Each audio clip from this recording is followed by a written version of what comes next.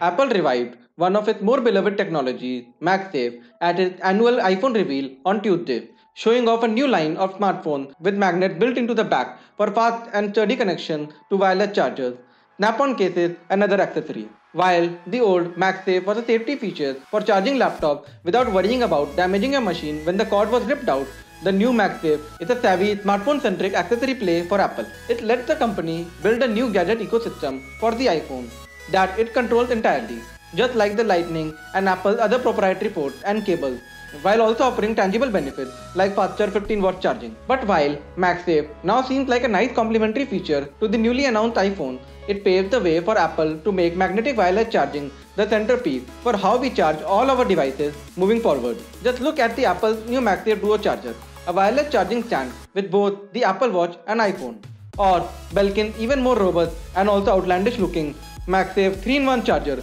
that lets you charge an Apple Watch, AirPods and an iPhone all at once. Both seem to nudge us closer to a world in which the iPhone does not need to support lightning charging or any kind of wire charging whatsoever. And Apple is rumored to be working on a portless iPhone for just that reason. Removing the port would mean Apple could avoid, if it wanted to, transitioning its smartphone line over to the USB-C standard it now uses on the MacBook and higher-end iPad. It would also allow the company to make devices even thinner using the same logic it employed when it removed the headphone jack. Waterproofing could become even more effective with fewer holes in your phone, especially if Apple can convince all cellular carriers to embrace an embedded SIM card instead of including a SIM slot in each phone. With MagSafe, Apple could present an alternative way to charge your phone entirely through wireless charging and whatever cables and adapters it may come up with to solve your on-the-go charging needs. But MagSafe won't really shine unless Apple gives it the spotlight, and doing that by making a portless phone seems much more likely after that day's announcement. The big questions, however,